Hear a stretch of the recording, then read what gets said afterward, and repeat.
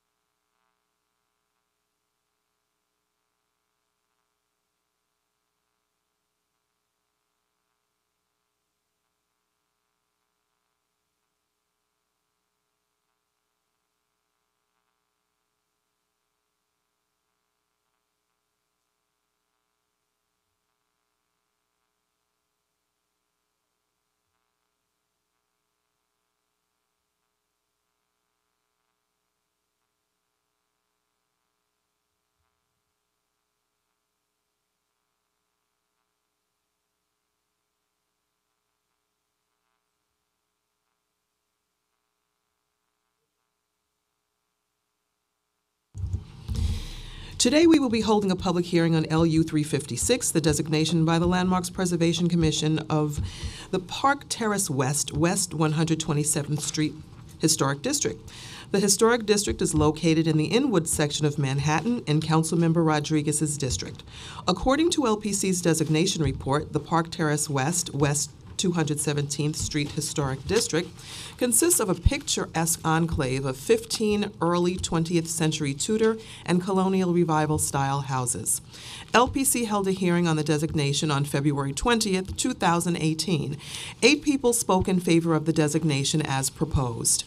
The Commission also received letters in support of the district from United States Congressman Adriano Espaillat, the Office of Manhattan Borough President Gail Brewer, Moving Forward Unidos, Inwood Preservation, Inwood Owners Coalition, and 4 letters from property owners on Park Terrace West and West 217th Street, and several property owners from the Inwood neighborhood.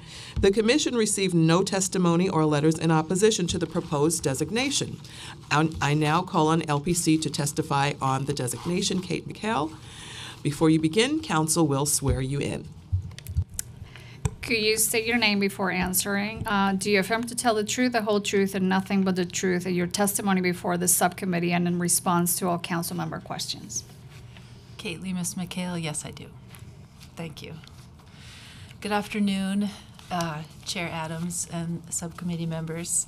I'm Kate Lemus McHale, Director of Research at the Landmarks Preservation Commission. Thank you for the opportunity to present the recent designation of the Park Terrace West 217th Street Historic District, which was designated on December 11th, 2018.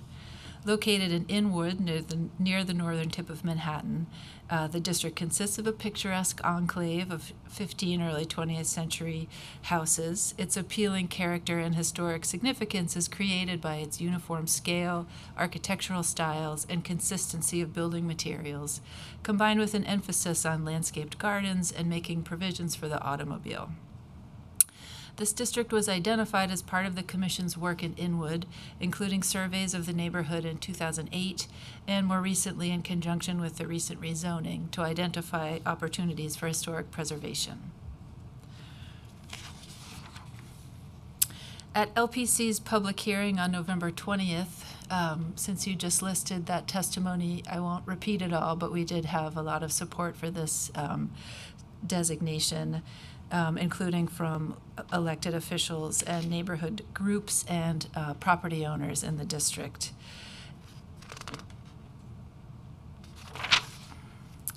The historic district extends along the north side of West 217th Street and along Park Terrace West as shown here. It is a cohesive grouping of 2-story brick houses that is surrounded by early 20th century apartment buildings and nearby parks. More commonly seen in other boroughs, these freestanding and semi-detached houses reflect the time period when they were built, using land that had been part of a large estate at the northernmost tip of Manhattan. Inwood's topography has played an important role in the history of the area and in the development and physical character of the Park Terrace West 217th Street Historic District. Shown in this 1836 topographical map, Inwood's hills were the location of Revolutionary War forts, and its valleys and plateaus were farmed, quarried, and later became vast estates. And Kingsbridge Road, now Broadway, ran diagonally through the center, linking it to Lower Manhattan. Inwood was historically known as Tubby Hook until around 1864.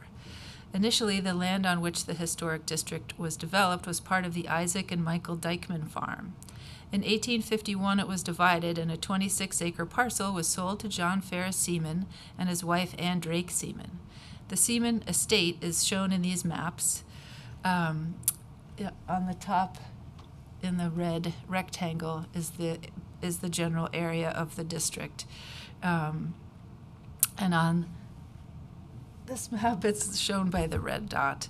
And as you can see in the 1885 Robinson map on the right, the city began to develop around the edges of these estates in the late 19th century, and that really lends to the particular sense of place and the way it stands out from the rest of the neighborhood today.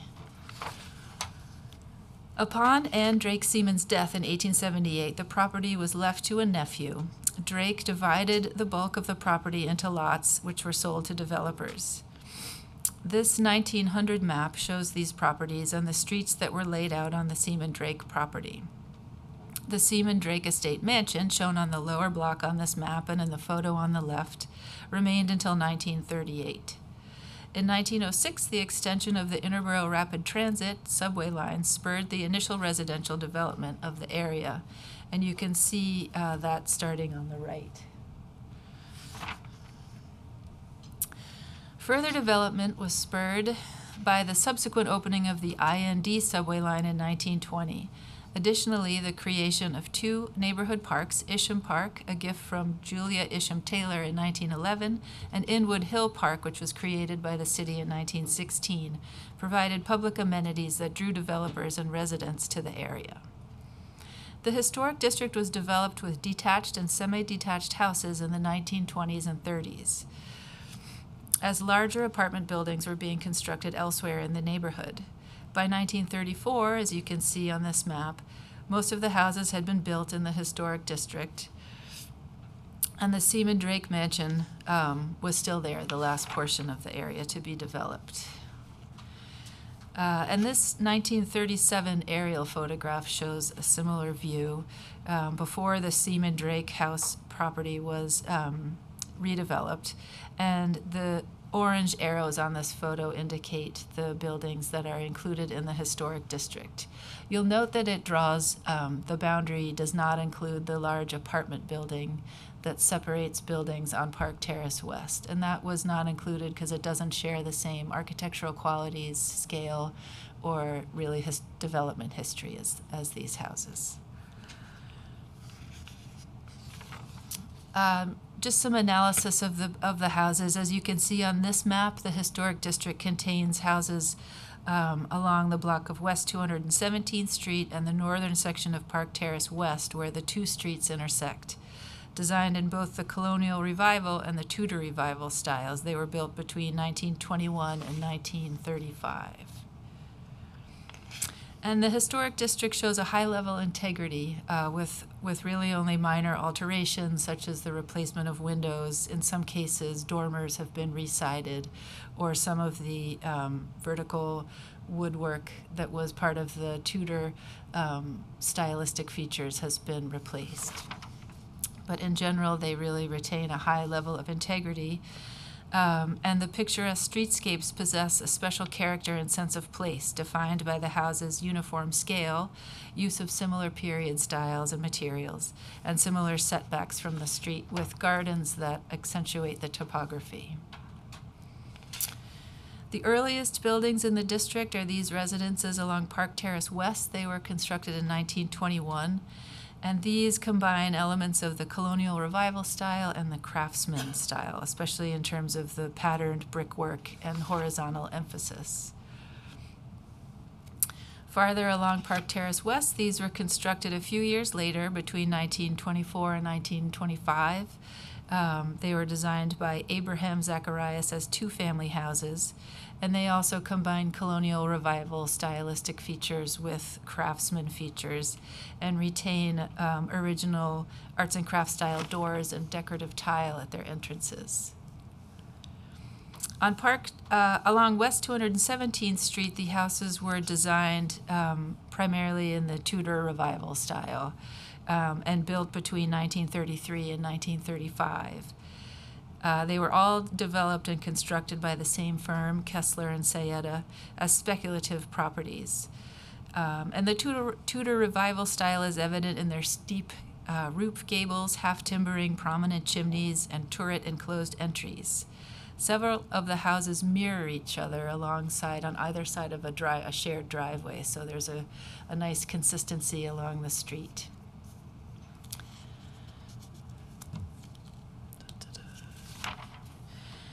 Influenced by the early 20th century modern car culture, all of these houses were built with garages, either in the basement or as separate buildings in the rear of the lot.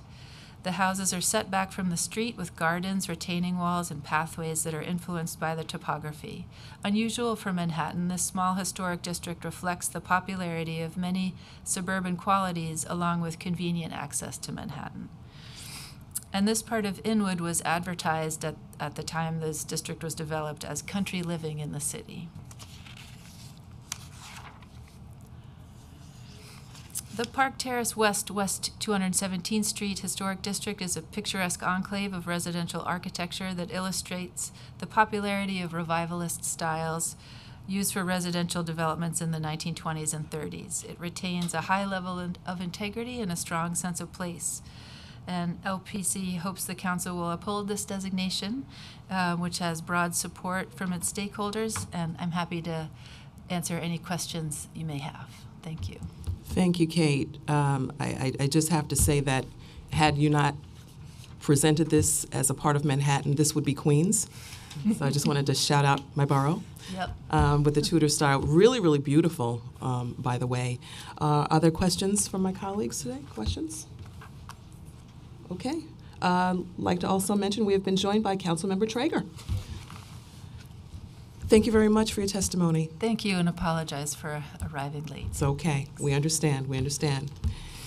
I see that we do have one member of the public that wishes to testify on this item. Mr. David Thumb, will you please step up?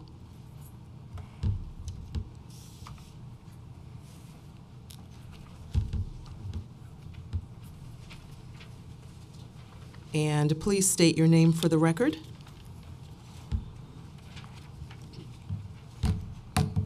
David Thom, Thom. Okay, thank you very much. You may proceed.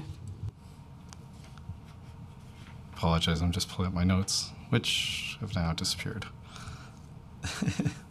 Oh well. So I am appearing today on behalf of the Park Terrace North Block Association, which represents the West 217th Street block. That's one of the old names for it. More specifically, I am representing the property owners at 527, 531, 533, 535, 537, 539, 545 West 217th Street, 81, 89, 91, 95, and 96 Park Terrace West, all of whom I've been coordinating with throughout the landmarks process. And we're just here to say that we support the designation as property owners of some of the affected properties, and we feel that it is indeed a very unique collection of properties as representative of a very specific moment in time in Manhattan's development. There are many additional great architectural resources in Inwood, and we certainly have heard and also support the idea of additional historic districts in the future, but certainly this is a good start. And we do ask that you consider approving the designation as proposed. If there's any questions, I'm happy to answer them today. Thank you very much for being here. We certainly appreciate your testimony. Are there questions from my colleagues? Okay, thank you very much. You may step down. Thank you. Thank you. Are there any other members of the public that wish to testify on this item? Seeing none, the public hearing on LU 356 is now closed, and this item will be laid over. That concludes our public hearings for today. I'd like to thank members of the public, my colleagues, council, and land use staff for attending today's hearing. This meeting is hereby adjourned.